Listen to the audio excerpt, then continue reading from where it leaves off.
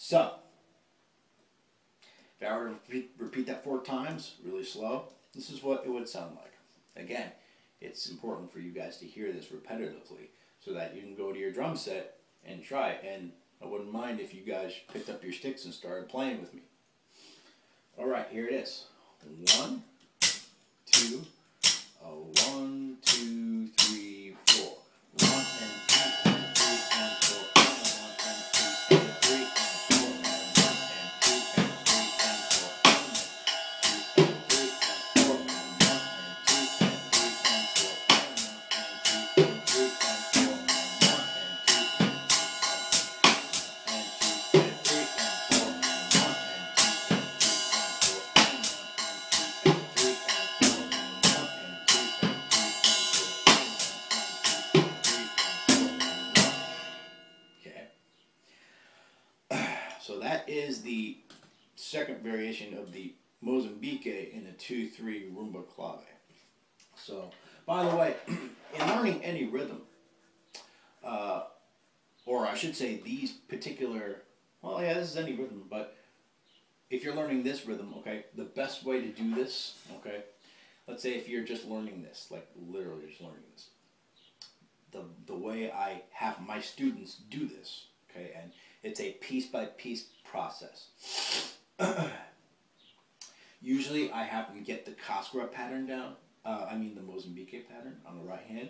1 and 2 and 3 and 4 and 1 and 2 and 3 and 4 and 1 and 2 and 3 and 4 and 2 and 3 and 4 and 1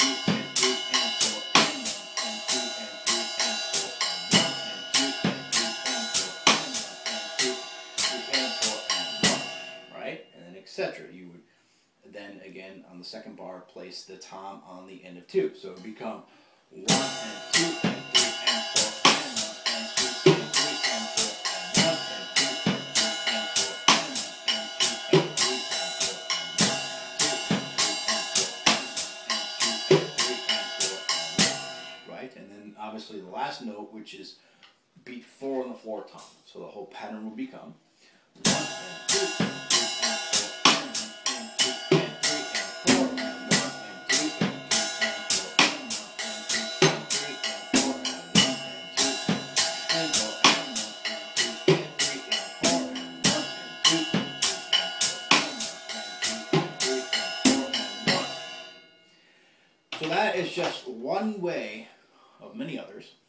There are many others, but that is one surefire way of learning a new rhythm. You just piece it in, right? You strip it of everything, and then you start from the beginning, and then you plug in the other notes. That's a great foundation and a great way of learning any rhythm. If you find a particular rhythm complicated, this is a surefire way to do it.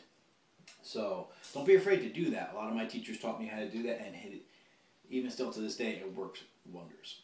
Especially in teaching students these difficult Cuban, Afro-Cuban rhythms and all that.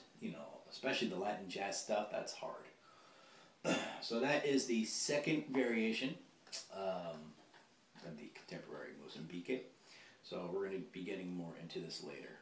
So please comment, ask any questions, and I'll answer them. So see you soon.